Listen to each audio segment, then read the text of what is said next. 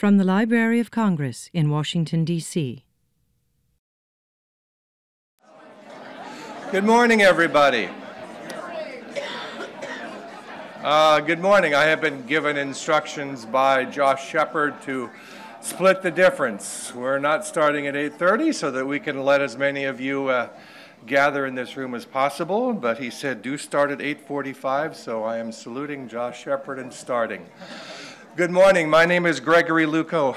I am Chief of the Library of Congress's National Audiovisual Conservation Center, headquartered at the library's Packard campus in Culpeper, Virginia, about 75 miles southwest of here, and still encompassing all the activities, traditional activities of the library's motion picture and broadcasting and recorded sound division. Welcome to the Montpelier Room of the Madison Building. There's a connection there. In fact, if you go down into the lobby, you'll see a statue in a hallway of James Madison, which is the federal government's official recognition of our fourth president, as is this building. So welcome to the Library of Congress. You're actually going to get two welcomes for the price of one this morning. My colleague Eugene Flanagan will be talking about all of the national planning and coordination activities that the library does on behalf of preservation activities, including radio. And I'll be focusing a little bit more on the internal work that the library does in the domain that you'll be talking about here today and tomorrow. The National Audiovisual Conservation Center is part of the Library Services Unit of the Library of Congress. It's the largest unit in the Library of Congress, about 1,500 people, which provides all the national library services of the Library of Congress. The Preservation Center in Culpeper is probably the largest single division of the 50-some divisions within library services within the Library of Congress, and we're one of the few here that works in all three of the ways in which any archive, library, or museum can structure itself. We collect by format, we serve by function, not only acquisition and cataloging, but also preservation. And we collect and provide access and focus on subject. In this case, the history of radio, its creators, its industries.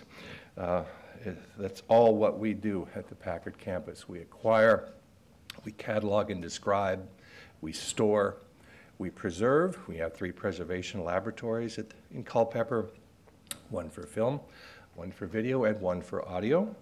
And we serve to our research patrons here and through a range of access initiatives.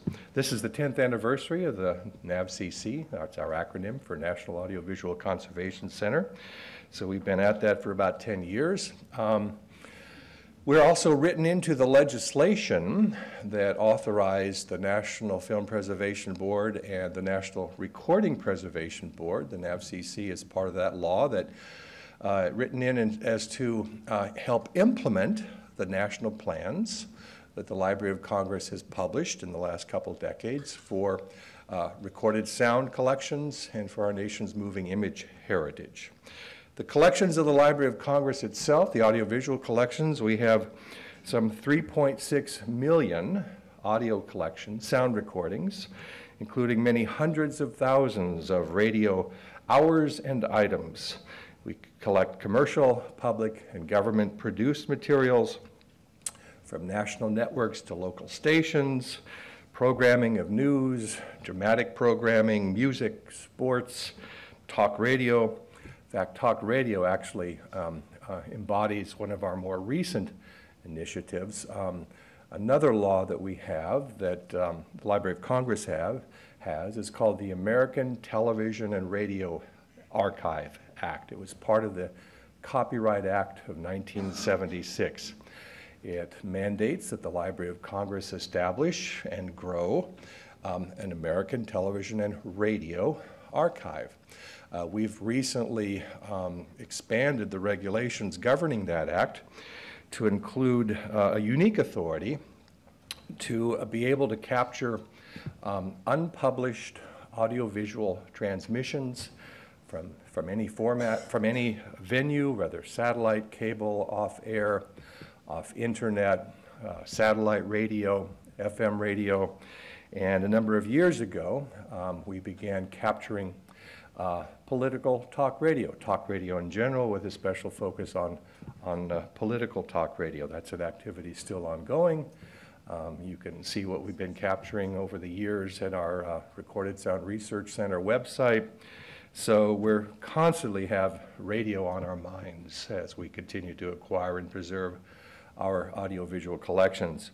Our newest major activity you're going to be hearing more about throughout the conference and this afternoon especially, is our collaboration with WGBH Educational Foundation up in Boston.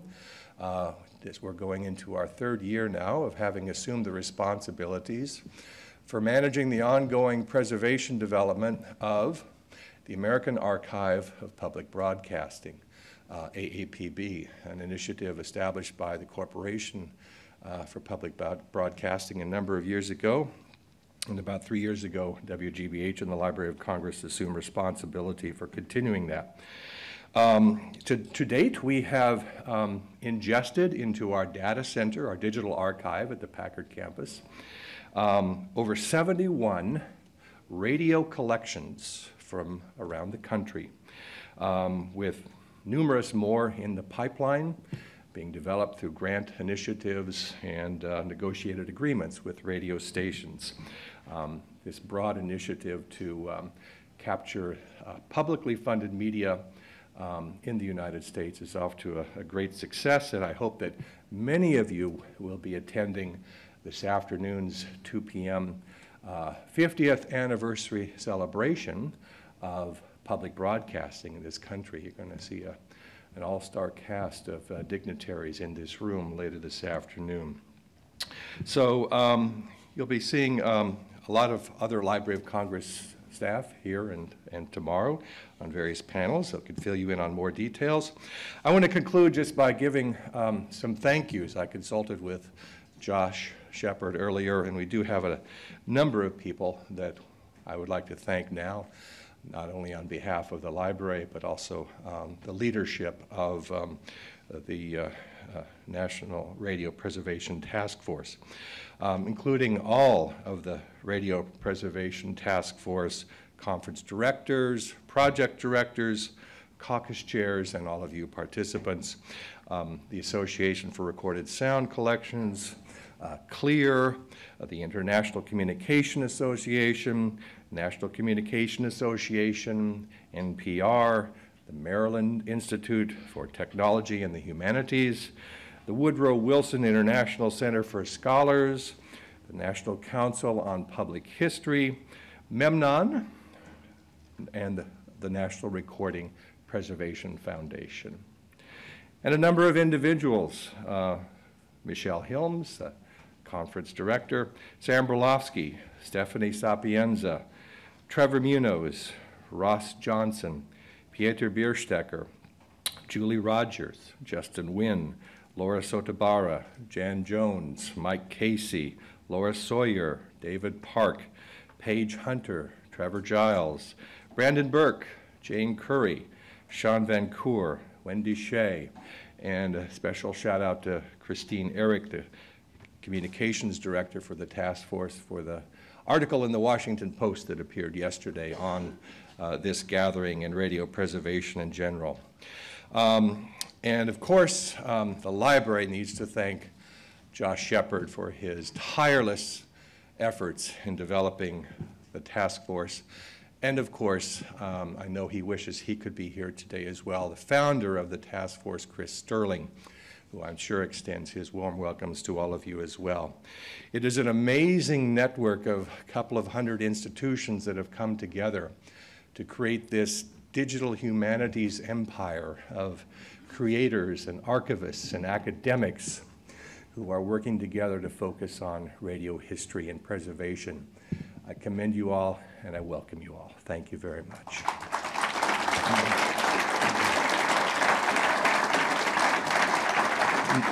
You'll introduce yourself, but I would be remiss if I didn't just contribute to introducing Eugene Flanagan, who is the Director of National Programs and the National and International Outreach Unit of the Library of Congress. Eugene.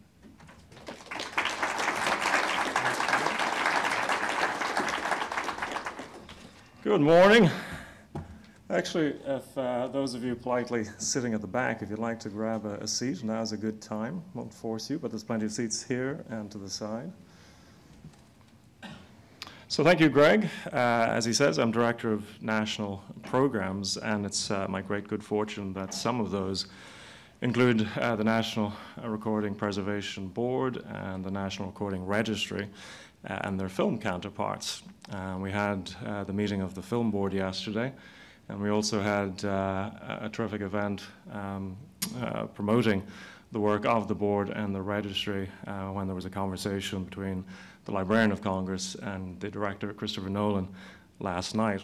And I'm hoping we sort of mirror that to help support and promote the Recording Board and Registry. And the board meeting is coming up in December. The registry will be announced in March, and so we'll be working to see what we can do along similar lines. The library is delighted to welcome so many institutions, as Greg mentioned, 200, and individuals that are registered, 300, to participate over the next couple of days.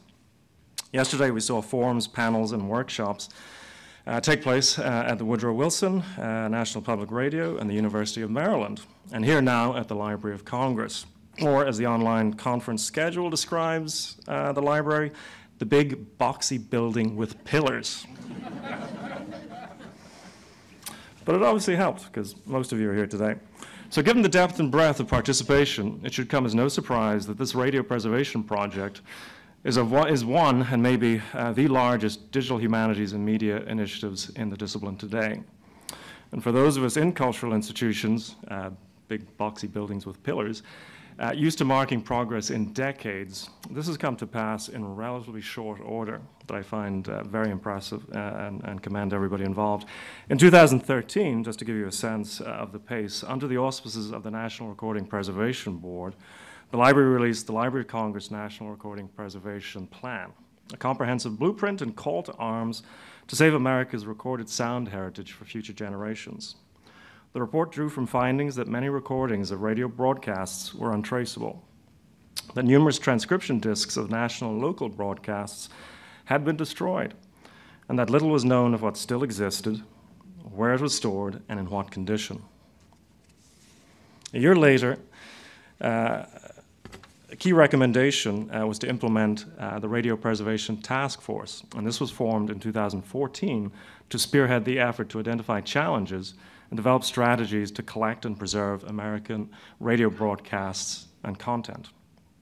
And in 2016, the task force convened its first national conference.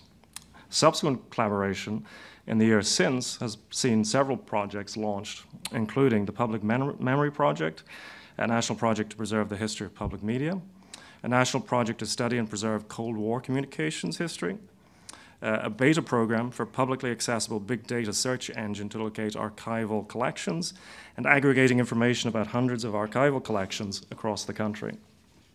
And here we are today, in late 2017, at the second annual conference, ready to fire up the engines for the year ahead. So why is this pace, this sense of urgency important? It's important because the task at hand, to quote the title of an Atlantic article, is saving historic radio before it's too late. A sentiment that was repeated in, as Greg says, the Post's article yesterday. We know that radio, like film, has played a vital role in the last 100 years of our history.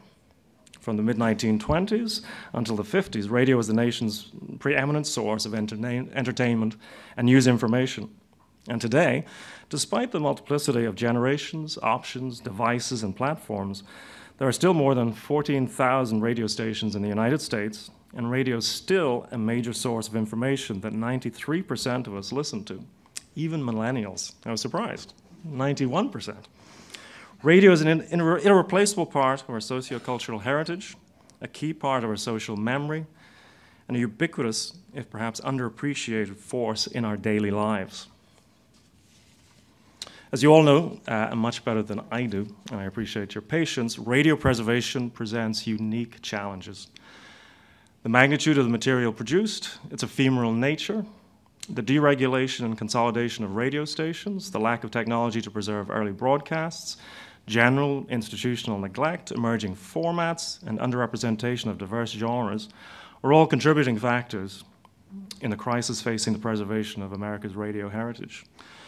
So much was never captured, and much that was has since disappeared. Our preservation consciousness has, of course, been raised in recent decades, and many libraries and archives have acquired collections of radio broadcasting recordings. But there's been few systematic efforts to collect commercial radio broadcasting and to document and preserve the entire range of extant broadcasts in private and public collections. For the latter, happily, of course, there is now the American Archive of Public Broadcasting.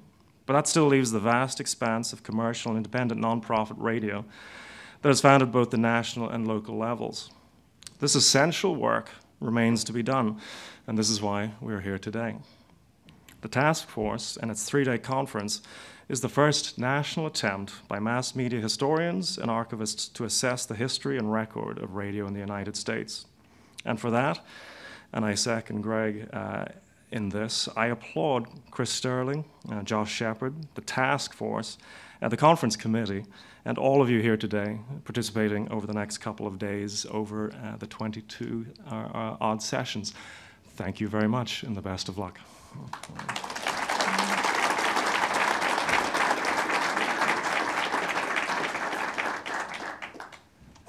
I should probably, this is where you get up and disperse. I should probably give you a little guidance for that. There are 4 sessions that follow. One of them stays in this room, so if you're here, stay.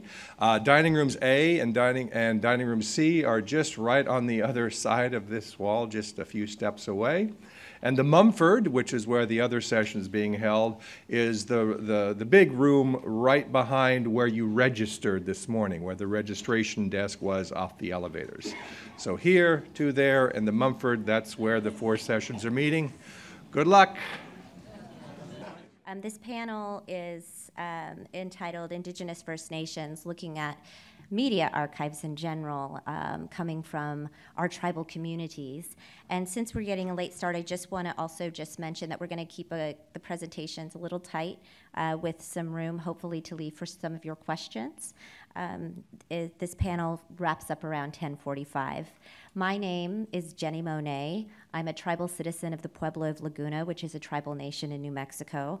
I'm an Indigenous journalist, and I'm so honored to be here at this awesome conference where we get to talk and nerd out on a topic that I really love, which is Indigenous media. Allow me to introduce the panelists, and then I'm going to assist them in working around all of the files that we have here today. Starting from my left, we have Lina Ortega. She's a tribal citizen of the Sac and Fox Nation out of Oklahoma and is speaking to us from work that she does with the University of Oklahoma. To her left is Melissa Begay, who is here representing Native Public Media. Loris Taylor was originally intended to be here, and Melissa works very closely with Loris, and I know that she will bring in the same remarks that Loris would have today about Native Public Media and tribal radio.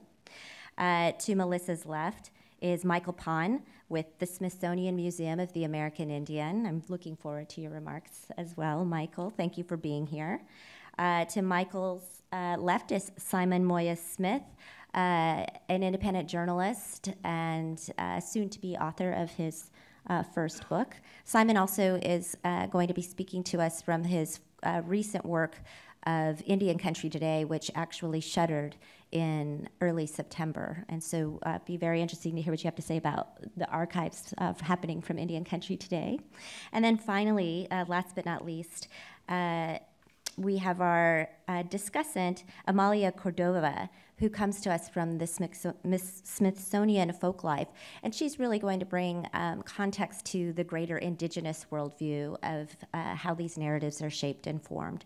So without further ado, I just want to get started with some of the conversation here today. And Melissa, if you would like to come up here, I can certainly help with navigating any of the presentations here. Please. Is this how you like it? Yeah. Okay. Yat Ehabina, she Melissa Begay and she, Lizatlin and Schnego Kia Ani Bashichin, and she a Dashachedo Tachini a Dashanella, Twitterness Dizadan a Nasha, out ego a Stunanishla. Good morning. My name is Melissa Begay. As you heard Jenny mention, I am with Native Public Media. I'm a member of the Navajo Nation in Arizona, and I'm here today filling in for Loris Taylor, as Jenny had mentioned. She was unable to be with us today. The presentation today is going to focus on endangered collections and the need for expanded academic study on the cultural history of radio and in general, the history of media serving Indian country. Not much has been compiled or collected, but what we do know are bits and pieces of an incredible story. It is generally perceived that Indigenous peoples' culture and traditions are kept alive through oral traditions, generation to generations for thousands of years. When you think about it, that's a lot of information to retain and to share. However, not all nations use oral traditions. Some nations use birch bark to capture their writings, and there were and are other examples of written language used by Indigenous people. Between 1809 and 1821, Sequoyah, also known as George Guess, created the Cherokee syllabary. Sequoyah, a Cherokee silversmith, simply just wanted to write his own name, like other silversmiths want to sign his work. He first tried pictographs, but found that this would have required thousands of symbols. He designed a symbol for each syllable in the Cherokee language. The Cherokee symbol, or the Cherokee syllabary for the written Cherokee language, came into being in the late 1810s. And in 1828, the Cherokee Nation adopted the Cherokee syllabary. And in 1911, the Smithsonian preserved the language.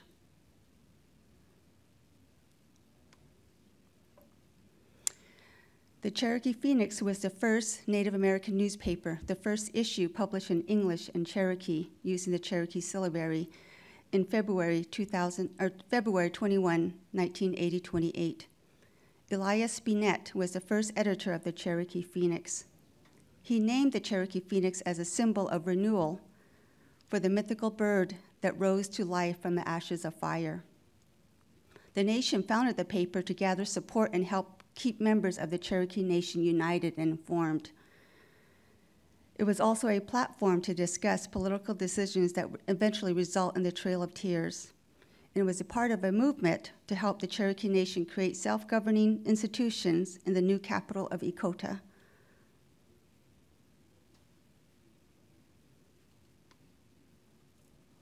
Other tribal nations besides the Cherokee also started to print newspapers. They include the Cherokee, Chickasaw, Choctaw, and Creek, and were influenced by tribal leaders and gave an official voice to the elders and leadership.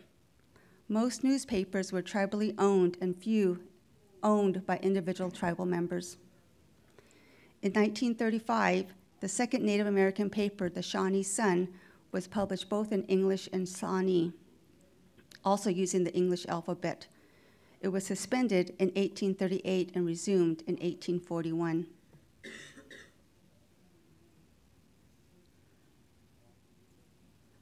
By 1858, there was a Chickasaw and Choctaw Herald, and by the 1840s, tribes were investing in official papers. Both tribal papers and Native writers were active through the 1850s. However, as the political situation of tribes shifted to that of assimilation and allotment, publishing had weakened and declined. To this day, tribal officials or the tribal government usually control tribal newspapers. And as you see on the slide, a little bit history and timeline of the newspapers starting from Sequoyah to the 2000s.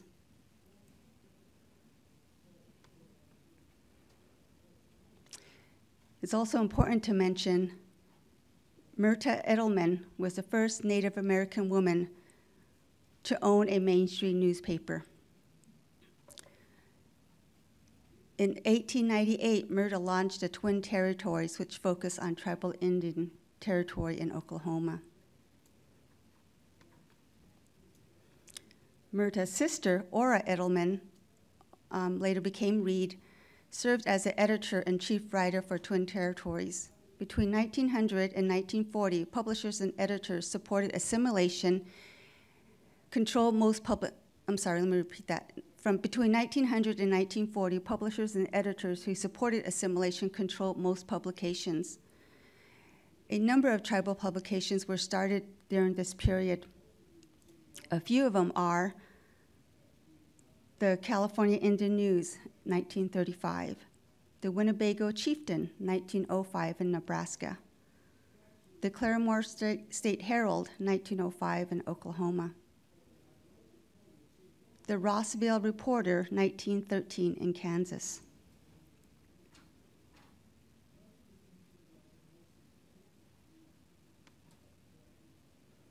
Now moving on to Native radio. KYUK was the first tribal radio station, went on air in 1971, followed by KDKB in Pine Hill, New Mexico in 1972. 46 years later, in 2017, that has grown to approximately 59 tribal radio stations across Indian country. Native radio is a powerful network of individuals and organizations that support and encourage one another. Radio stations are often owned and operated by Native American and Indigenous groups, many on tribal lands, in tribal communities, and also a few in urban areas. Radio programs and series are developed by Native producers, focused on Native issues and cultures. Native radio is significant to both Native and non-Native audiences for a number of reasons. It gives Indigenous communities a powerful voice that reinforces a sense of community through the lens of their own language. It can provide news from the Native point of view and health programs focusing on local issues and local needs. It can broadcast music and cultural programs that support traditional and non-traditional Native artists. In 2013, Peggy Berryhill, a 42-year veteran radio producer, stated, "We love Native radio. The announcers sound like us. We hear the latest music, we hear the latest news, we hear our language, and we hear emergency information that can save lives."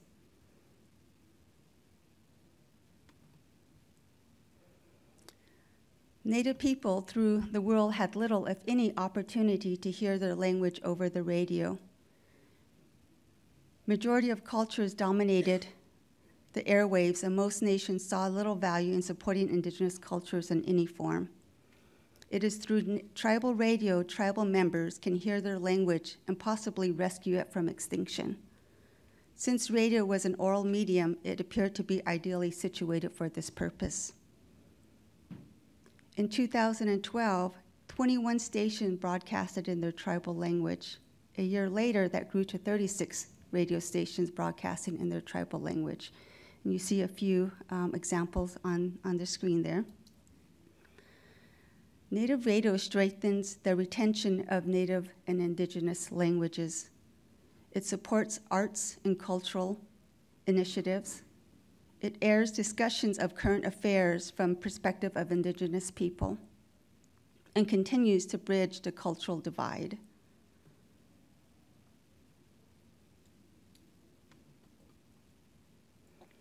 Moving from Native radio, I want to now highlight some Native Americans in mainstream media, Native American journalists.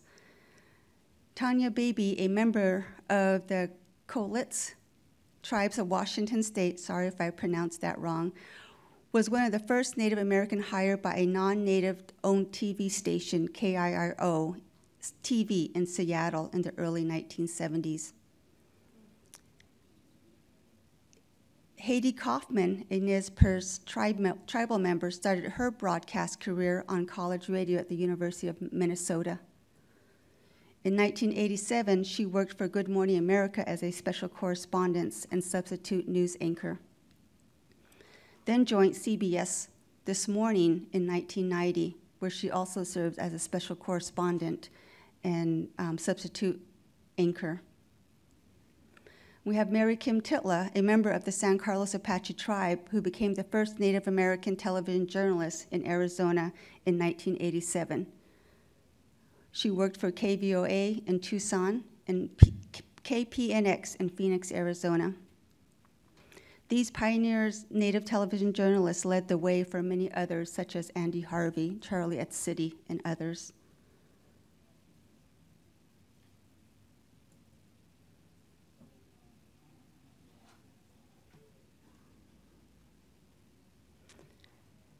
And then we have our television station, FNX, First Nation Experience, airing in 2011.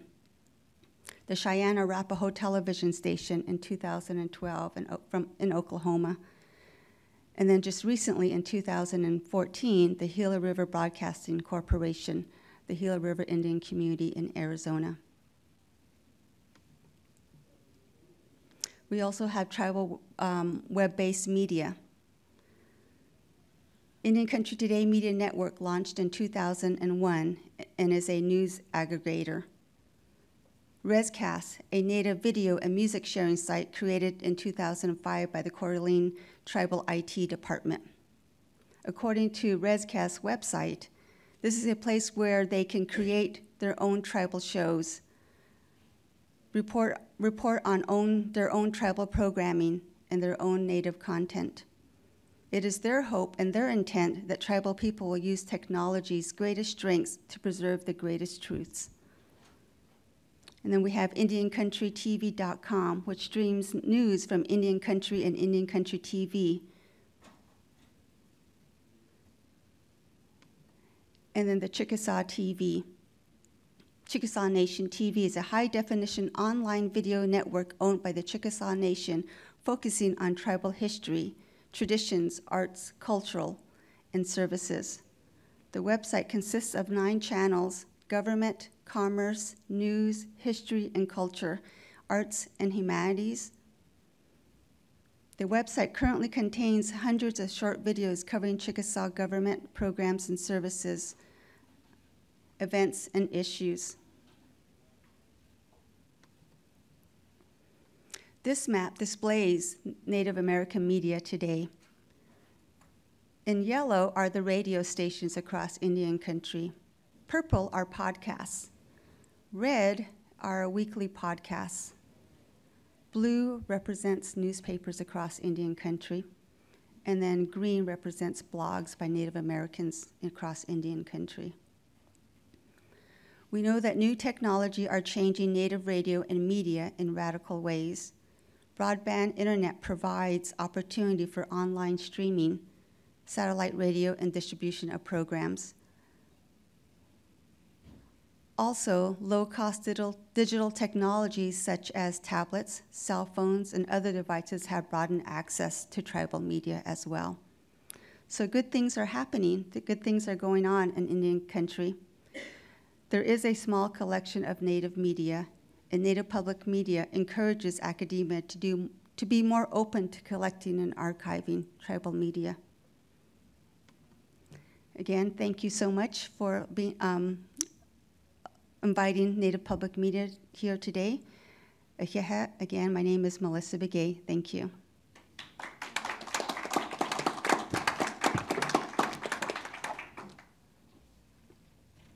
Thank you, Melissa, and what an appropriate introduction to this panel discussion, I think. I really appreciate the overview. Lena, would you like to go next? Sure. Okay, that'd be great. Let's go ahead and put this up here. And would you feel comfortable being here at the podium? Okay. Great. Now, again, let me know if I can assist you with any navigation and getting your files. Let me just put this up here. Okay, and now yours is not this one. This is yours. And I believe we downloaded it as well, correct? Yes. Okay, here it is. There's that. Now, to access your audio files, escape, sorry. And if you just move the cursor down, I'm going to pull up iTunes. Okay. Okay? Does that sound okay? Yeah. Great. I'm going to bring that down and bring your, there you are. Okay, thank you for that transition. Okay. All right. Thank you. Minwapa Nikonik. I'm really thrilled to be here today to talk about the Indians for Indians, our radio program. It started on April 1st in 1941, and it was broadcast from the WNAD AM station right on the campus of the University of Oklahoma. And from the very beginning, it was a very popular show. It was the creation of Don Whistler, who was a Sac and Fox Indian, and he was also chief of the tribe at that time. He had been educated in Sac and Fox country, who grew up in Sac and Fox country, and then as a young man, he attended the University of Oklahoma, and then he also went to the University of Pennsylvania and worked in the museum as a curator and also as a lecturer and performer. And so these are a couple of photographs of him from when he was a young man. And on the right, you see him wearing a headdress, which is not what Sac and Fox warriors or chiefs traditionally wear, but he would wear it during his performances. And he would, whenever he was lecturing to Boy Scouts and other groups in Pennsylvania, he performed dances and songs from other tribes, not just the Sac and Fox. This photograph is from later in life, and he's talking to one of the anthropologists on campus at our Natural History Museum. And I think this photograph is from about the same time that he would have started the Indians for Indians Hour, and he was also its host for its first 10 years, from 1941 through 1951. And he invited Native Americans from all over the state. He had a wide network, evidently, in central Oklahoma, in western Oklahoma, and some getting into the eastern part of the state, but maybe not so much, because there are a few tribes that really aren't well represented in the radio show. It was broadcast on Tuesday afternoons for half an hour at 1 o'clock, but it was called Indians for Indians Hour popularly. So that's just the weekly schedule. This is a program schedule from 1948. This one is also from 1948, and it talks about the popularity of the show. It says, more and more Indians are finding Indians for Indians to be one of their favorite series. The programs include real Indian music, songs, and dances presented by representatives of tribes from all over the state. Don Whistler arranges for the appearance of these groups and is in complete charge of the series. And he was very explicit that this program was being put on by Indian people, and it was for Indian people, and he never wavered from that.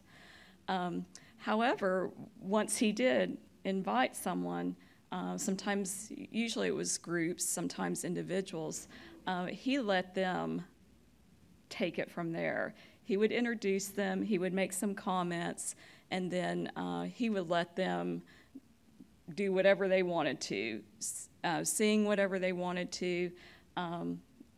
There was also a lot of, the program mostly was performances of music, and I'll get into details in that a little bit later, but also it was spoken too. There were speeches, there were prayers, and so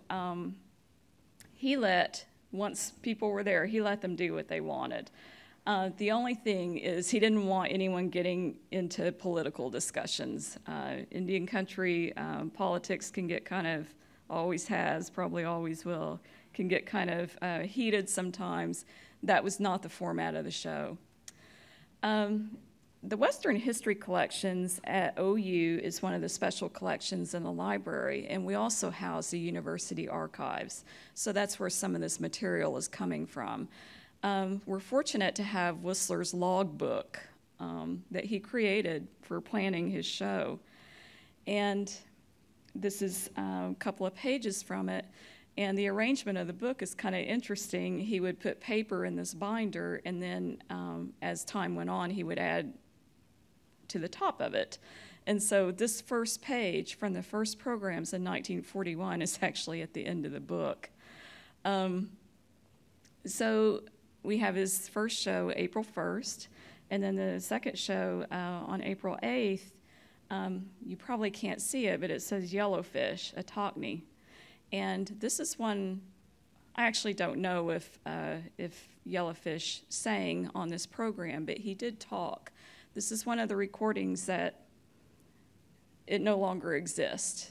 Not every program was recorded, or the recordings were saved, and then I think there were some that were recorded and they've been lost over time.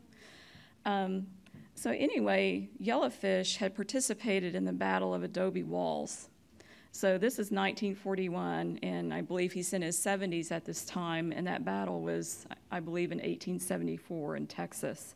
And it was kind of the last stand, if you'll want to put it that way, for the Comanche.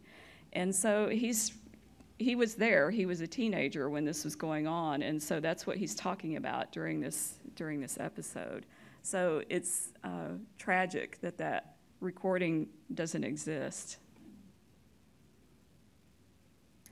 The content of the show, as I said, it mostly was music, but it was a variety of music. It was powwow music, so it included war dances, what we now refer to as intertribal songs. It had round dances, war mother songs, 49 songs. It also had religious music of different kinds. Some of it would be Christians singing Christian hymns, but it was different denominations from churches from all over the state. And so some of these hymns would be from more of the eastern tribes, like the Creek or the Seminoles. And then you would also have more of the western tribes in Oklahoma represented. Rainy Mountain Church in Kiowa country is one example. And so these groups would be, they would come and perform. There would also be stomp dance music. And then also ceremonial music, traditional tribal ceremonial music, which is a little surprising to me. Some of the songs, for example, are Sundance songs from the Cheyenne or the Arapaho tribes, and it astonishes me that they actually perform that on live radio, and we still have these recordings. So that's something that I'd really like to talk to the tribe about. What do you think of this now? As far as some of the spoken content goes, some of it talks about history.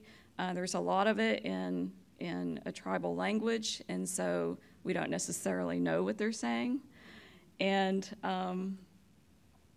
there's a lot of tributes to veterans, and school groups would often come and perform too. And so sometimes we have students talking or they're singing.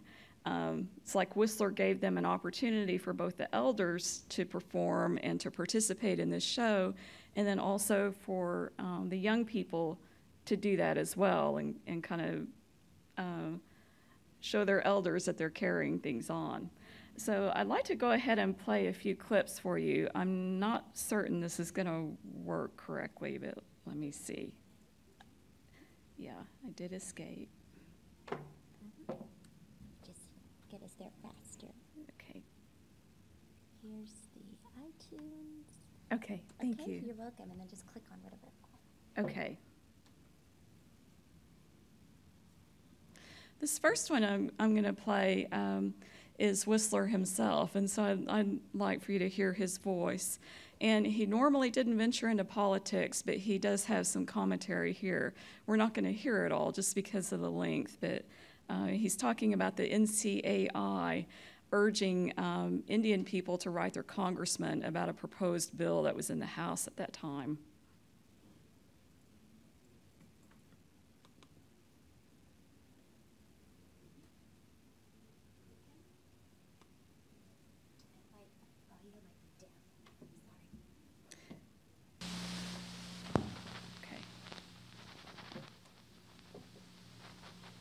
Indians for Indians with Don Whistler. Oh, Nikan Kishki Kashanina. This is the 353rd program of the Indians for Indians, our Keshkikai speaking. Before we start on this program, which is going to be a continuous affair without me butting in any place, make one little announcement here. It seems that someone is always introducing bills in Congress asking for things for Indians without ever taking the trouble to ask Indians whether they want it or not. The National Congress of American Indians just written me a letter saying that there is now in the Senate a bill, H.R. 4725, that's H.R. 4725, to confer jurisdiction on the several states over offenses committed by or against Indians on Indian reservations. The National Congress of American Indians seems to think that... Okay, I'm sorry to cut it off, but it goes on for a little bit longer. So he always started his show off by saying, "Aho, Nikon, Keshkikosh Anina," and he's saying, "Hello, friends." Keshkikosh, that was his clan name. It is I speaking, so that's what that translates to. Another one. This next clip is one of the early broadcasts. It's from 1943, and the speaker is Satok, who is Kiowa. At this time, in 1942, he's 96 years old, and he lives to be 107 years old. His name was Hunting Horse in Kiowa, and you can only imagine what he must have seen in his long lifetime during a period of enormous change. So here's a clip of him speaking in Kiowa.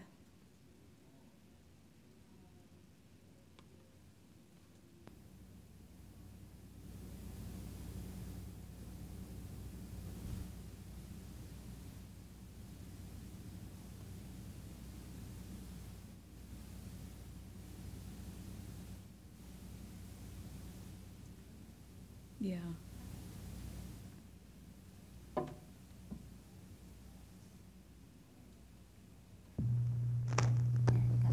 Okay. Go, come on. Okay. They don't try to go, come on. Go, come on. They don't try to go, come on. He's singing several types of songs, and he doesn't start speaking until a little bit later.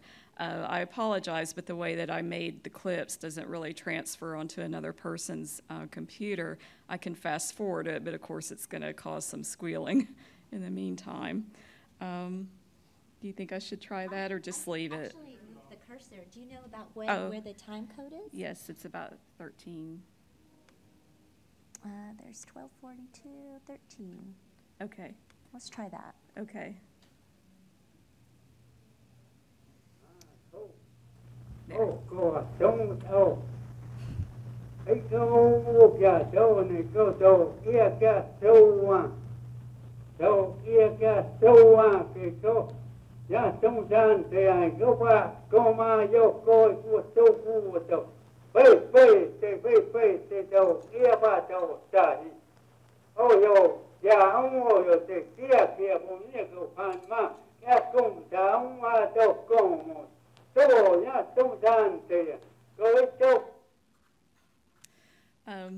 I'm sorry, I probably cut him off in the middle of a sentence, but as you can hear, he has a very strong voice. He's speaking in a very animated way, and he speaks for several minutes. Some of these speeches are combinations of just talking about a certain topic, and sometimes they'll go into a prayer. So I think this clip is, I would like to know what he's saying. Really, it's a simple matter of finding out. The Kiowa language is taught on campus, and so we have Kiowa instructors. The campus's tribal liaison is Kiowa, and so he speaks the language, and so the library. I'll talk about this a little bit more, but one of our things that we need to do is to draw in some of our colleagues from across campus to achieve better descriptions of these episodes. So the next one, I'll just do one more. And again, I'm going to have to advance it some. I think I see how to do it now.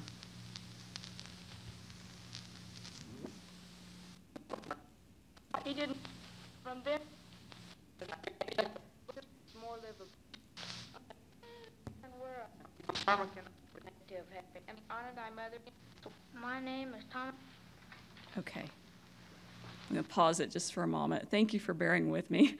As I said, school groups sometimes participated. The Pawnee Indian School was a frequent group that would come and visit and perform on the show. Sometimes they would sing. In this particular clip, the students are very earnestly reading an essay that they had written for school, where the general theme has to do with advancement under education. So this particular boy is named Thomas Roughface, and I'll start it. My name is Thomas Roughface. I am 12 years old and in the 6th grade at Pawnee Indian School, Pawnee, Oklahoma. I am a member of the Ponca tribe. Indians today live in a world where old conditions are changing, rapidly changing. Yes, old conditions are changing to new modern ways. Indians do not live in tents and teepees out by themselves as they used to do, but they are living in modern homes and must live and work under modern conditions. Indians today even own stores. Today some Indians own very large and good farms. They earn their own money. Today you see Indians driving around very good cars, going to colleges and working in offices. Indians get good jobs and earn good money, but do they know how to spend it?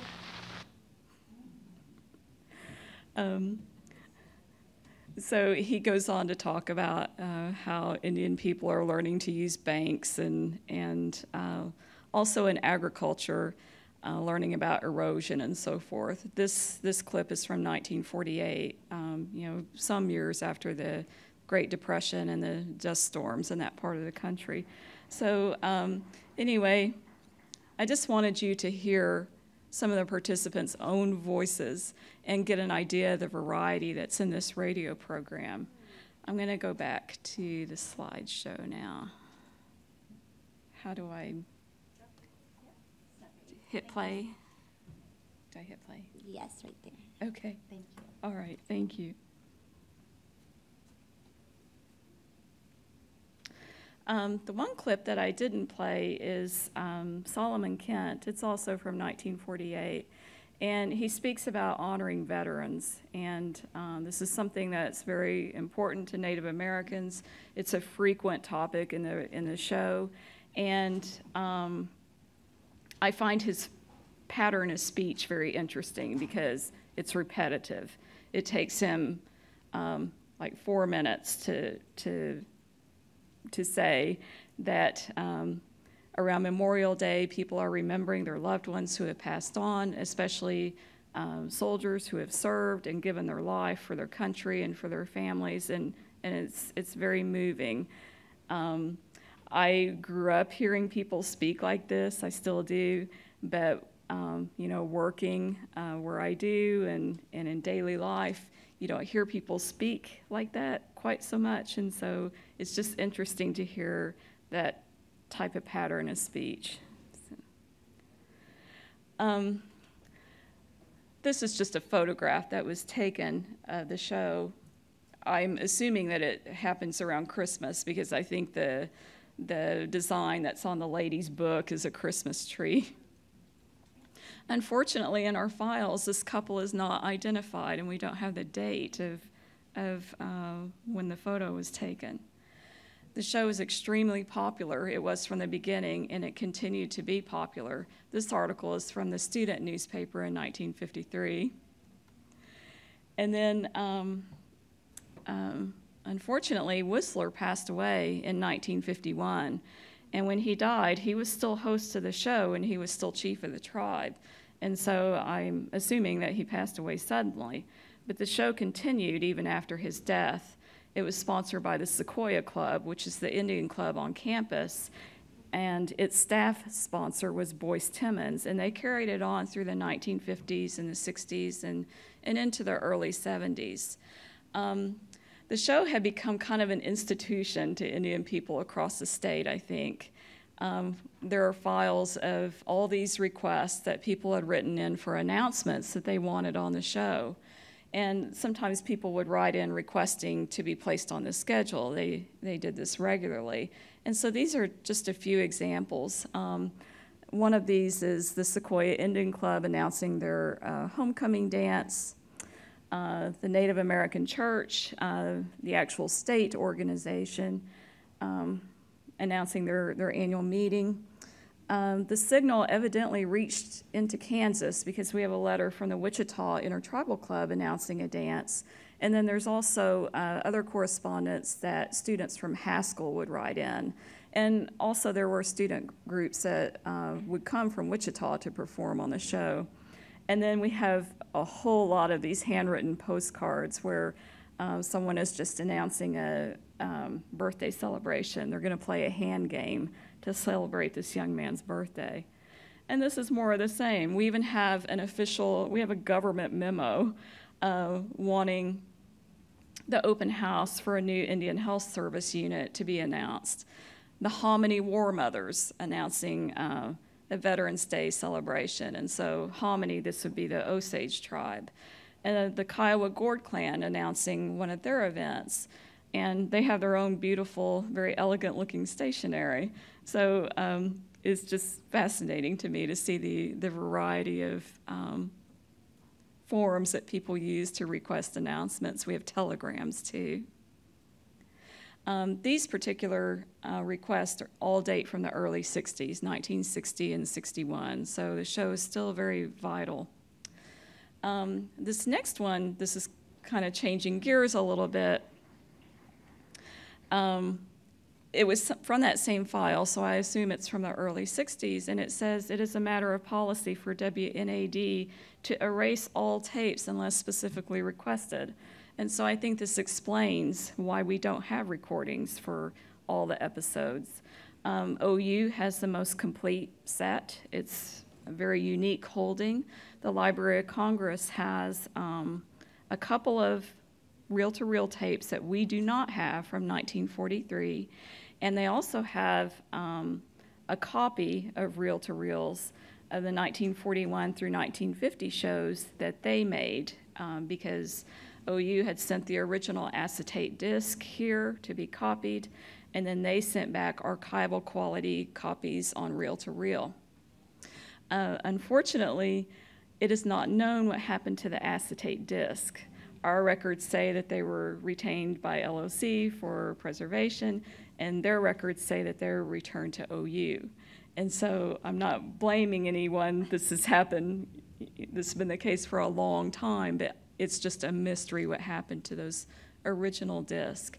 And then as time went on, the originals are recorded on reel-to-reels. But we don't have all of them. You know, if you think about it being a weekly show, there should be, you know, many reels. But for the decade of the 50s, we only have about 30. It's the same situation for the 1960s. And then we only have 7 or 8 from the early 1970s, and those tend to just be the annual anniversary shows. But we also have about 30 that are labeled unknown, and so clearly we need to find out when they're from and what the content is. In the process of preparing a grant proposal to have the reels digitized, I took some photographs to send to some of the vendors because I'm wanting to outsource the digitization of this collection. Neither I nor my staff have the expertise to do this. And so these are just a couple of the photographs that I had to send to them. And so the remarks were, the tape is coming unwound, it's not fixed, this is a preservation concern. On the right, you can see the boxes. They're still in their original boxes. We haven't rehoused them. We provide access to the show through cassette tapes. Copies were made to cassettes in the late 1980s, I believe, and that is what we use when people come into our reading room and request to listen to them. Okay. And they also, that's what we use to digitize things just on a one-off basis. This last slide just shows our description, how much it can vary. And this is one of the access problems that we experience with this program. On the left, we have one that's very detailed. It lists all the performers. On the right, it says singers, undated, unidentified music and dances on tape 128. So it is true that we can listen to the cassette tapes and get all this information, but it needs to be done systematically. And also I have a concern that the cassette tapes are close to 30 years old and they're going to break. Also, I have noticed the cassette tapes are not always a faithful reproduction of the reels. There's like one episode will just be broken, right? It'll stop suddenly and another one will start, so it's interrupted. So if you're interested in seeing the inventory list, please contact me. I'd be happy to hear from you. And moving forward, like I said, I'm trying to apply to CLEAR, to the Council on Library and Information Resources, to their Recordings at Risk grant program to have it digitized and also to get better descriptions. And we're also going to feature the show in an exhibit in the main library next year, and we're hoping that as part of that we'll be able to draw in more members of the campus community and the state community to get better descriptions for the show and do a better job of preserving this very unique treasure. So thank you so much for your attention.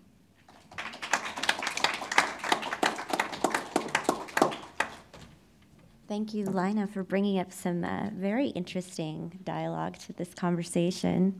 Michael, would you like to go next? Great. But you don't have to step up here, but whatever you'd like. Oh, well, in that case, I'll just stay right here. Okay. I'm Michael Pond. I'm the head archivist at the National Museum of the American Indian, and I was very gratified when I was asked to be on this panel. Is this? You gotta go close. Sorry. I was gratified to be asked to be on this panel, but I also was kind of confronted with reality, which is that NMAI doesn't have a lot of radio in our archive, which is kind of a blind spot for us. So let me tell you a little bit about the National Museum of the American Indian Archive and some radio programming that we have done as a museum, and then talk about why I think we need to turn our attention towards collecting radio programming.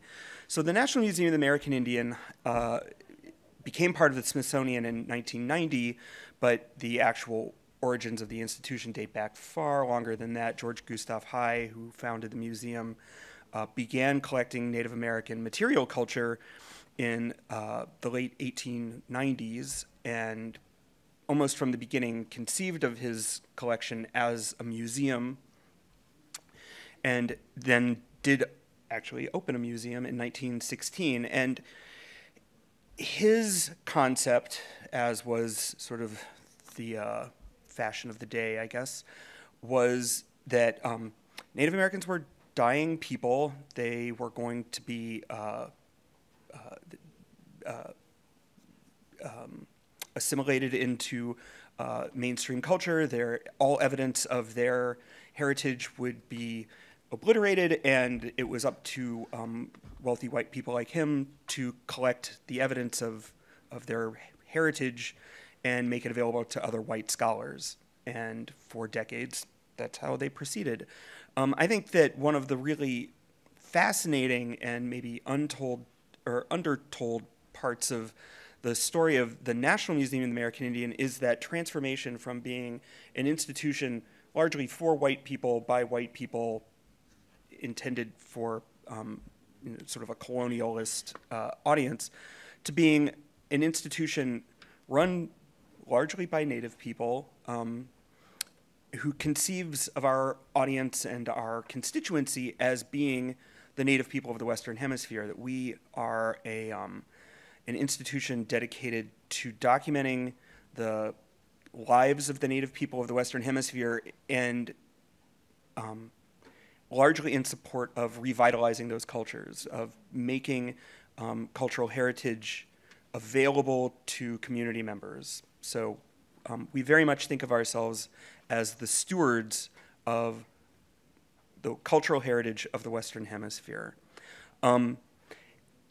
when George Gustav Heye began the museum, and for many, many years after that, they were really focused on this kind of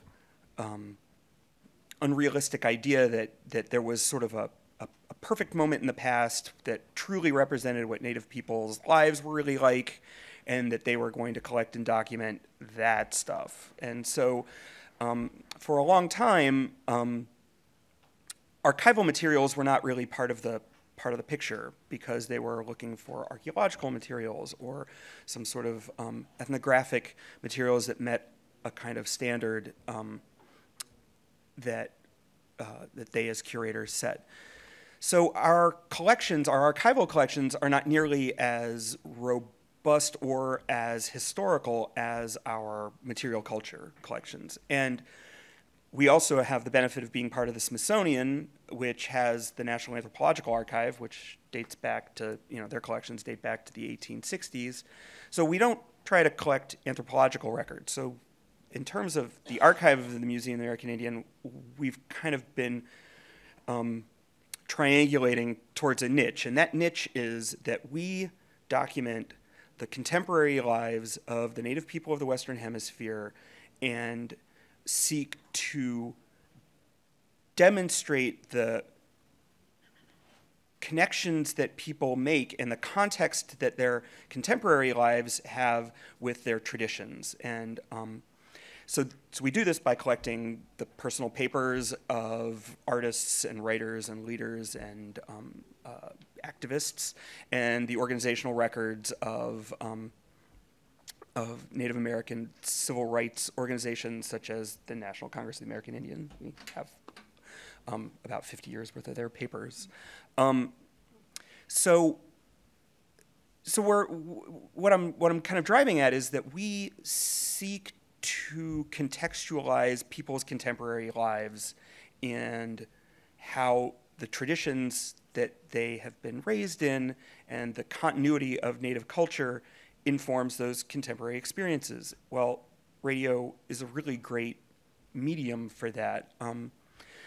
It's interesting that I learned about the Indians for Indians Hour because one of our staff people, a man named Ed Shoopman, who runs our National Education Initiative, used to work at the Library of Congress in the 1970s, and I believe that he's the person who might have been responsible for having the Library of Congress preserve those acetate recordings. He told me about going to Oklahoma and hearing the Indians for Indians Hour, and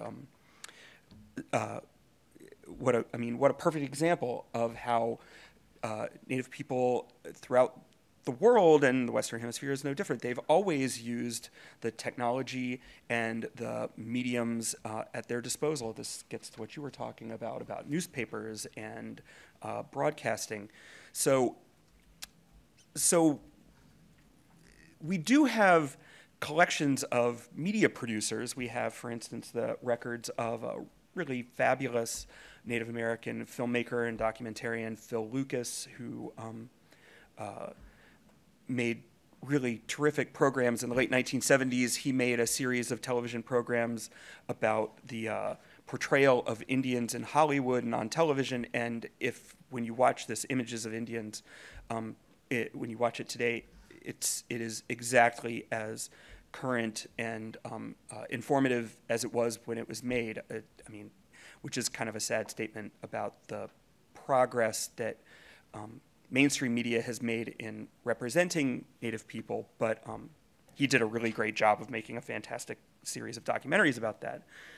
The Museum of the American Indian has made, as far as I am aware of, only one foray into radio production ourselves, and it was in the late 1990s. I believe they were published in 2001. It's a series called Living Voices, and it was produced by two longtime staff people, Elizabeth Weatherford, who just recently retired, but for over 30 years ran our film and video public programs, and Kevin Lewis, who also just retired, but Kevin ran a really great program bringing Native artists in to work with collections, which is just a really special thing about NMAI. it's one of the more gratifying things about working there. So Living Voices was 40 short profiles of Native people and leaders, contemporary leaders. It's kind of assembled from more than, I think, 100 separate interviews. And in addition to the 40 episodes that are in English, 20 of them were also in Spanish. Because, as I've mentioned several times, we are a hemispheric organization. We represent and collect Native people of the entire Western Hemisphere, including Hawaii. We don't actually collect Hawaiian materials, but we do programming about Native Hawaiian people. So that program, Living Voices, is freely available online. You can listen to it. You can buy CDs or no, not DVDs, just CDs of it. But the original recordings and the production materials are also available. I mean, obviously, these are in-depth interviews that were edited down. That's sort of the nature of media production. So we are aware as an institution of the value of broadcasting, of the value of radio. It isn't an area that we have collected with a great deal of focus, but I ask all of you as participants in the Radio Preservation Task Force and people who think about this all the time, to please think of the National Museum of the American Indian as a repository for radio programming. We are fortunate to have a really fabulous, incredible collections facility, the Cultural Resources Center, located in Suitland, Maryland, about 7 miles from here. That's where the archive is based, and we have the infrastructure of the Smithsonian to help us with our preservation concerns. So please think and help me learn more about Indigenous radio programming and collecting opportunities. So I'm here, and if you'd like to contact me, I have business cards and would love to hear from you and speak with you and learn about the potential collaborations or collections that may be out there. Thank you. Thank you, Michael. Simon, would you like to make some remarks next? Is this on? Sorry, I'm usually on my third cappuccino by now, so I only had a small black coffee, so this is painful. Hihani washte, samana machiapalo nama lakota, le iuha uhipiki washte. My name is Simon Moya Smith. I'm a reporter, I think, and I'm not objective. I give my opinion. I bring the Native lens. You know, I mean, that's the thing. Is like, somebody once asked me if I was so you cover Indian country, you just cover Native news. Like, no, I'm a Native reporter, and I bring the Native lens to news. And, you know, by the way, happy Native American Heritage Month. It is. This is Native American Heritage Month. This is the time where we get to recognize us and our resilience. That we survived the founding fathers. We survived westward expansion. We survived boarding schools, massacres, murders, rapes, all of it. And this is a time where we get to celebrate the fact that we survived all these people who have statues to themselves all over this district of Christopher Columbus. And people forget that. People don't, I mean, we just go and just say Washington, D.C. No, it's Columbia. This is the district of Christopher Columbus. And what's the sports mascot? I mean, think of the message that we're sending to people every day to know that we're in the district of Christopher Columbus, and the sports mascot is a reference to a time where we were bountied. And at the same time, we're the most likely to be killed by cops. And people don't know that. We're here talking about media, right? And the fact that we're so still canceled out of the American conversation across the board. I've gotten phone calls from my fellow African-American colleagues saying, hey, I'm about to go on Fox Business. Can you tell me a little bit about natives? I'm about to talk to you. And it's like, then why are you going on? Nobody, I wouldn't do that. I wouldn't do that. I wouldn't call my African-American colleague and say, hey, I'm going to go and talk about Black Lives Matter. No, I'd be like, I would sit down and you should be doing this. But that's the problem, is that we are the uncomfortable reminder of what this country has done, is doing, and will continue to do unless we're included in these discussions. So one thing, I just went on a tangent. One thing I like to start doing, though, is we have to recognize that all of us are sitting here right now still on indigenous territory. And they are not here predominantly not because they decided to leave voluntarily. That just because they weren't white Christian, they were aggressively and forcibly removed. So let's recognize that we are all right now, because I'm Oglala, my people are in the Pine Ridge Res in South Dakota and the Black Hills, even I'm a beneficiary of aggressive native removal in this territory. So we need to recognize our privilege in that sense.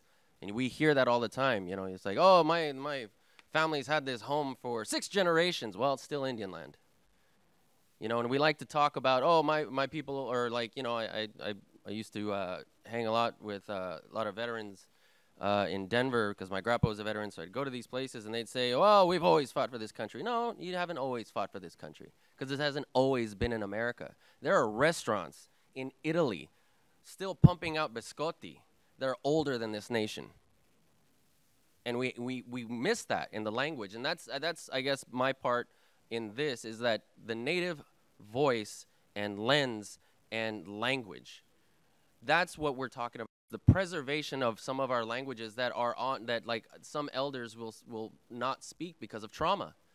My master's thesis included an Oglala woman who would not speak the language because she was so traumatized, because she went through boarding schools that it gave her a sick feeling in her stomach to even speak her language. It was so traumatic.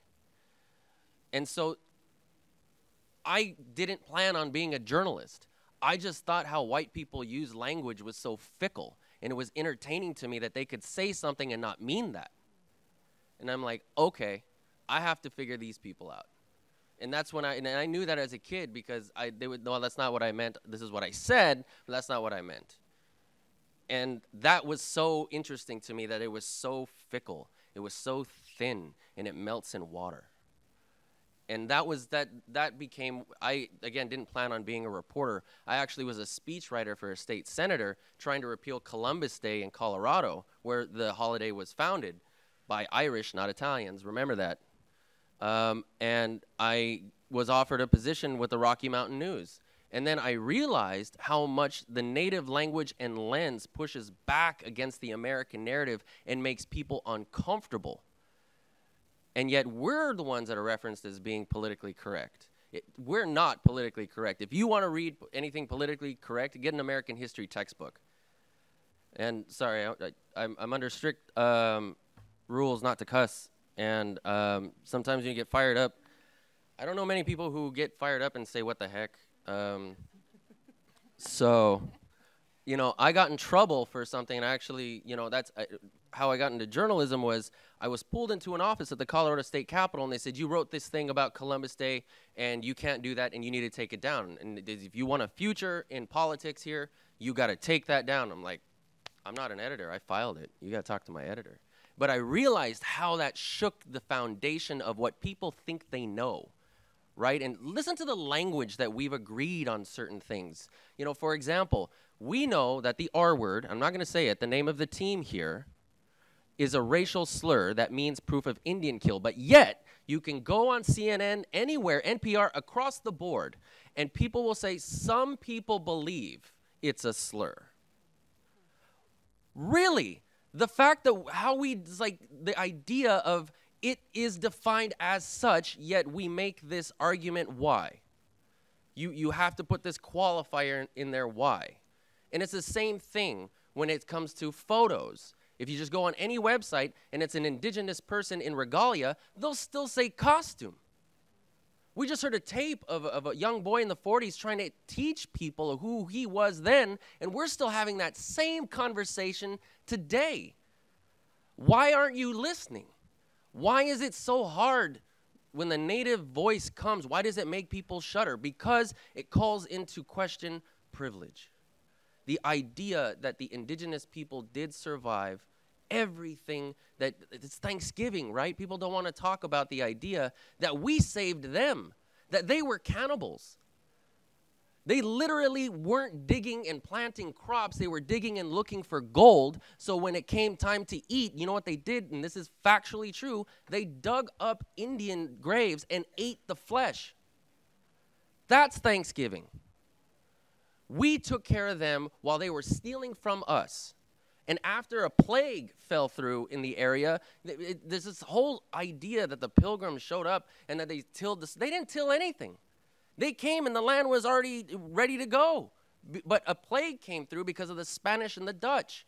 This is the story, our lens, again, our voice. It's very uncomfortable for people to take all of this in because it does call into question everything you think you know.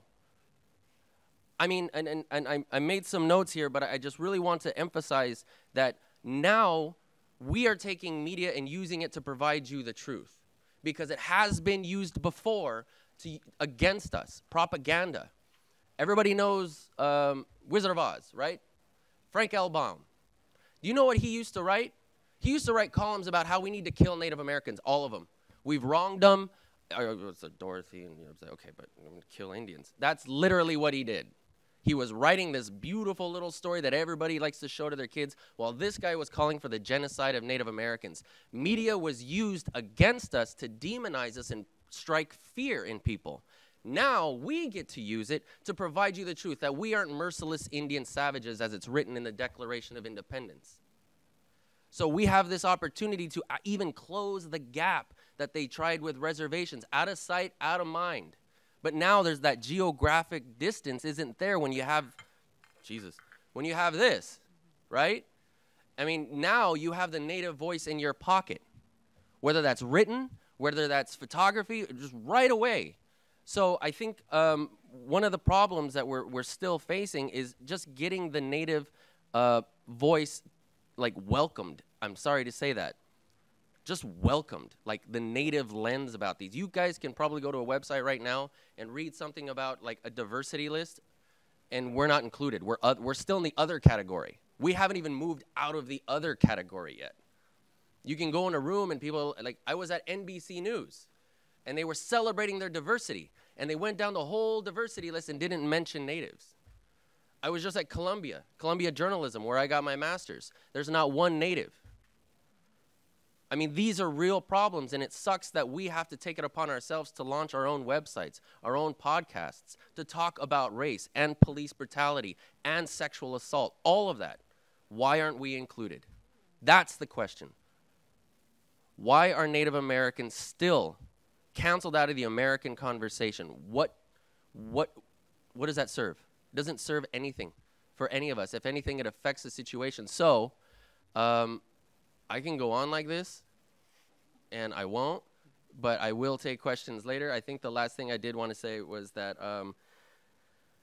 my focus of my work, again, is to provide also a platform for other Natives. So when I was at, Indian Country Today is on hiatus, and that sucks because that was a huge platform. And so you imagine all the stories that are not being told right now, and all the stuff that's happened in the past month and a half, and all of those stories that aren't being told in our about our communities.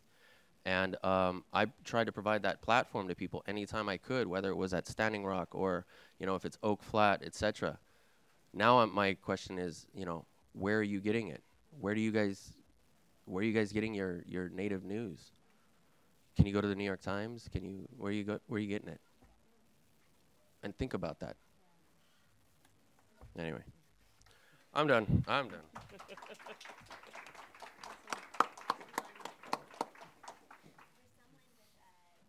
For someone with one cup of coffee, that was pretty fired up. Yeah. So. Yeah.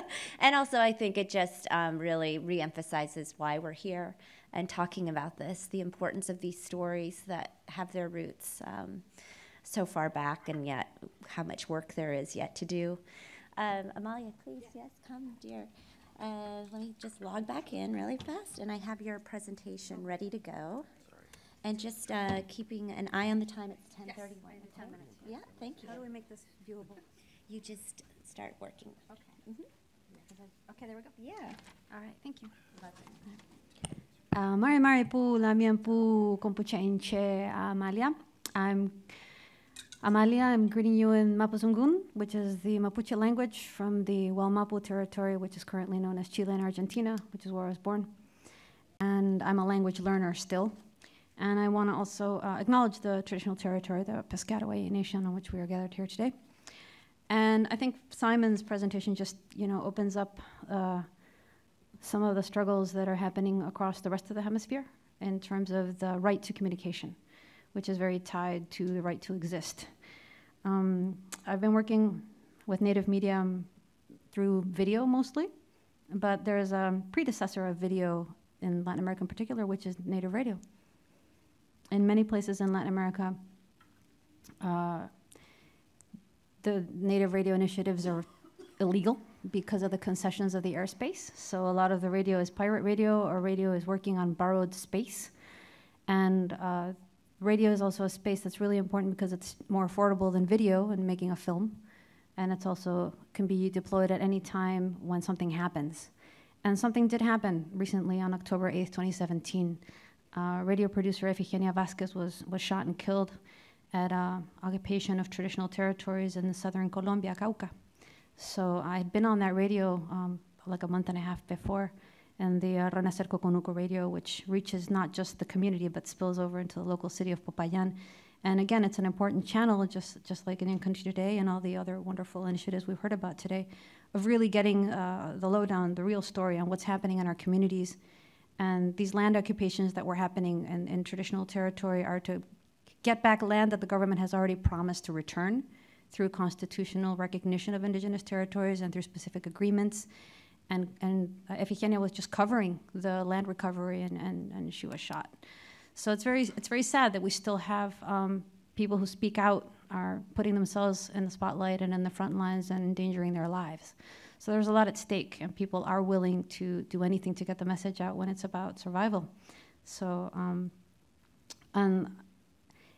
local indigenous radio is very important for local organizing, but increasingly we have migration to urban centers, and those urban centers are not always in our own countries.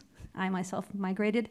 So I wanted to talk a little bit about the other indigenous voices in the airspace or in the web space right here in the United States, and one of them is called Quichua Hatari. Quichua Hatari is a Quichua language radio based out of the Bronx, and it's based out of this wonderful basement that Segundo Ancamarca was able to access and create a studio. And this became, along with First Voices Indigenous Radio, the only indigenous radio programs out of New York City. And First Voices Indigenous Radio is actually a program that has been on the air for a very long time through the Pacifica Network, run by Tiokasin Ghost Horse, and his is a global indigenous program. So I've often gone to that radio to translate. I've brought participants from the Native American Film and Video Festival who also bring urgent stories from home to share, and I interpret on the air. So it's really interesting when you have these collaborations that allow us to hear what's going on with our brothers and sisters across the continent. So Quichua Hatari is kind of a Latin American counterpart to First Voices, and it's become a native space. And they welcome hip-hop artists who are visiting New York, and it's multilingual. It's primarily in Spanish and Quechua, but they also welcome speakers of the variants of Quechua from across the 7 countries in the Andes that speak the language. But also, if you're native and speak English, then they'll translate into Spanish or Quechua on the air. And this is broadcast via Tambo Stereo on the internet, live, 8 o'clock at night on Fridays. So Quichua Hatari has come to the Folklife Festival, and we've had a pop-up, and they've been broadcasting and teaching Quechua and playing Andean music, and that's the first image. This was their stand out at the Folklife Festival this summer.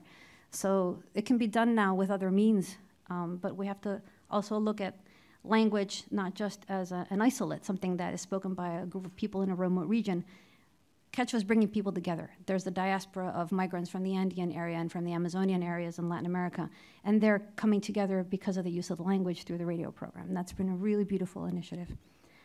And then also in another way, connecting some of the topics that we've just heard today, I think scholarship is really important. We have these archives that are scattered, but it's the scholars who find out and sometimes link them together and can help produce better metadata so that we can actually know what is where. So I think that's one thing that has to happen. Everyone should, all these institutions, and it's wonderful that OU has done it, should look inward and say, well, what native resources do I have? And is it a special collection? Is it scattered? Is it even a collection? Are the resources just sitting there, right? So that's something where NMAI, I think, has a role to play in sort of advising on sort of how do we pull a magnet through and just pull all the native resources together and then start thinking about tagging them in ways that are easy to find. I trolled the whole Folkways and Folklife website, but I found that a lot of the resources have the original names. For instance, I couldn't find Purepecha, but I found Tarascan. So the sort of renaming, adding that into the metadata is important to find your ancestors in the archive. So I think that's an important point too. And the names of the languages have also changed as we use the languages of our own creation and not the names that other people gave our people or our languages. So this is an effort I wanted to share too, which is there's a Mapuche scholar who's the head of the Native Studies program now at Austin, Texas. And he's been working with a radio show in Santiago, Chile called Huichanganay. It means wake up, get up. And it's been broadcast continually, weekly, since 1993 in Santiago, Chile. It was actually founded in 93. And it's broadcast in Spanish and Mapuzungun. And the idea was to reach the Mapuche audiences that have migrated to the city where they are becoming assimilated and dispersed. So this is a radio show that really has, again, like Kicho Hatari, brought together communities that are diasporized and brought them together through the language. And some people have even revitalized the language by listening to the show because it's completely bilingual, right? So they have actually, since they've been recording steadily for 24 years on cassette, right? They have an archive, and they've started a GoFundMe campaign to raise $6,000 that they need just to build a safe space for this archive. And they were working in different radio stations. They didn't have their own stations, so they had like a feminist radio station sponsor them. Then somebody got a job at another one. They moved over there. They've been on Christian radios. I mean, they've just been wherever they can be to broadcast, right? So I wanted to show this video. How do I do the notes? I want to see my notes. I want to see this link. Can I help? Yeah, I think that's I don't know down how there. to do how Melissa got I think it's her presenter. notes. But I think I can just... There, okay, it's the Facebook, thank you. There. Okay, can I click on that? Will it come up? I have to copy it.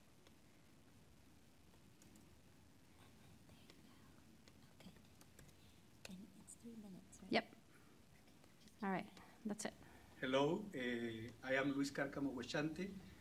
Now I have the honor to be in the home of Elizabeth Wenchual, Josepa Iyal, and their family here in the Cerro Navia district in Santiago, the capital city of Chile. And this is a moment for all of us to thank all of you who have made contributions, significant contributions, to help the Mapuche radio show Vichage Anay. Marimari Compuche, Uñaña, Lamien, Mañun Kelin, Tvachi Chawenmeo, Tvachi Dungomeo, Taman Keyun, Tvachi Dungo, Nin Fenchen Mañun, Katain Lamien Meo Melebalu Fachante, Mañun Kelin. Shaltumay Lamien. Hello everyone, my name is Gianpaico. We are so grateful for your cooperation and contribution to this show radio program. Your cooperation is very important for us to support our radio program, which is called Huichanganay.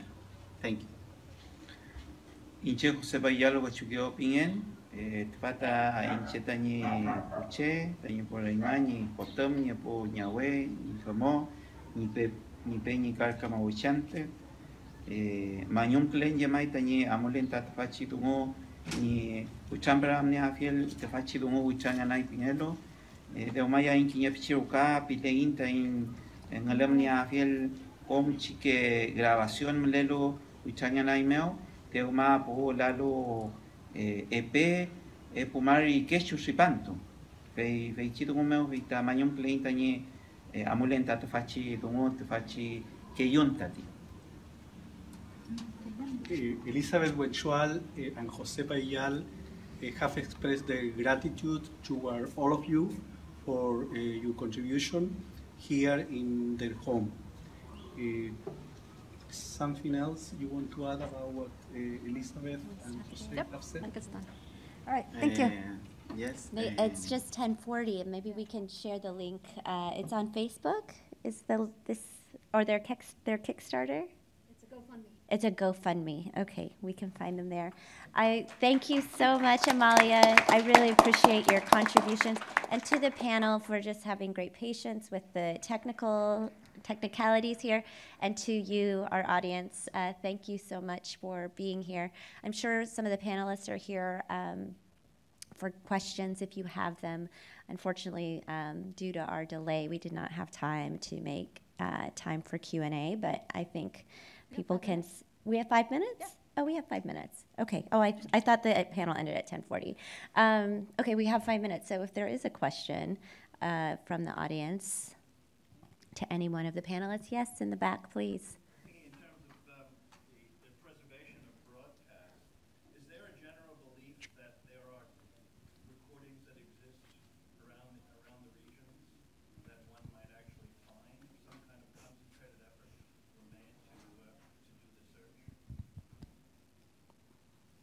So the question is, in terms of broadcast, is there a searchability protocol? Is there a belief that there are recordings that exist that could be found and potentially Absolutely. made accessible? Yeah. Or is there a general belief that too much of this material is lost? Lena. Yes, I do believe that there are recordings that exist that need to be found. I don't know that there's a whole lot of them as far as the Indians for Indians, our radio program goes, but it was an option for participants to request a recording, to request a tape, and so I'm sure that they did. And one of the things that I hope the exhibit will accomplish is to give us a forum for reaching out more to the communities of the state to identify the photographs, to help us develop better descriptions of the content, and then also to identify if there are other tapes that exist out there. OU does have an NEH-funded grant right now that has to do with preserving music recordings, so it's not talking radio. And they have not had a lot of response to their surveys, asking people what are the issues with preserving some of your recordings that you have. So that's a different project, but they're kind of related. I can talk to you more at length if you want to. Yeah. Yes, please. Are there issues in terms of recordings or other kinds of cultural artifacts that would touch danger spots in terms of what other people should have access to? You know, sometimes there's very particular usages. Oh, sure. Well, I think Lena touched on some of that too with her presentation and some of the ceremonies that were documented, and really having that kind of insight about what you actually are coming across. Anyone on the want to speak to that? Well, no, if we're talking about even language preservation, and you think of Rosetta Stone, who's making the money off that? You know, I mean, when I go into a store and I see Rosetta Stone and it's an indigenous language, and I'm like, who gave you permission? You know, or did you do that on your own? You know, and it's just like we see with our Inipi ceremonies, our sweat lodges, and you can see people charging $70 to go. And there was that a couple years ago where he killed a bunch of people. One guy did. So I mean, it's about being responsible. But the problem is when it's our things, people think they could just take them, whether if it's our language, our ceremonies, everything. It's what they can't, and we're trying to push back against that. So yeah, there's a level of responsibility, but there is that sense of privilege that I can just take this and do what I want with it. I think a presentation yesterday by the Wikimedia people, and yeah. they seem to have created a space where things can be annotated and made searchable, but at the same time restricted to who actually has access to it. Yeah, I think you're touching on the concept of cultural sensitivity of traditional knowledge systems, and you know, at a place like a university or a museum, you know, in order to be responsible stewards of materials, we have to be responsive to those kinds of community concerns. And it can be really complicated. I mean, there are thousands, of Native communities throughout the Americas, and there isn't a single Native America. There are hundreds of tribes and communities that believe different things. Right. I think that the maybe where this isn't as quite as big an issue with radio is just that it's been broadcast in the first place. I think a lot of people are very sensitive to what goes out to a broad audience and what doesn't. Now, that is, those attitudes have changed over time. Maybe in the 1940s, people, even Native people, weren't as necessarily concerned about that. Mm-hmm. But I think increasingly that's something that people are really aware of. And I would add really briefly that that's why we have organizations like the Association for Tribal Libraries, Archives, and Museums who are probably working specifically on those topics. Thank you, Amalia and Michael, for that. And one last question. question. Okay, quickly. Thank you from Colombia, South America, but I live in Texas. And I'm very glad to hear this kind of conversation. And I appreciate so much what you say. I would like that many more people to have the opportunity to hear this. It breaks my heart to see empty chairs. Yeah.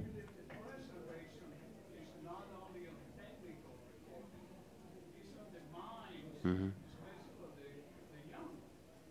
Mm-hmm. Right.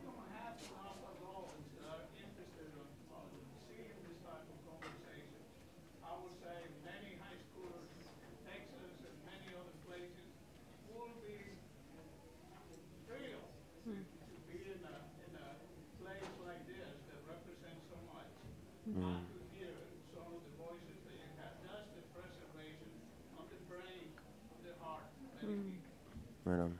Thank you. Muchas gracias. Thank you. And thank you, everyone. I'm sure some of the panelists are here for your questions if you'd like to speak. Thank you.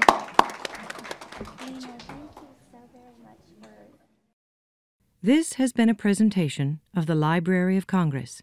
Visit us at loc.gov.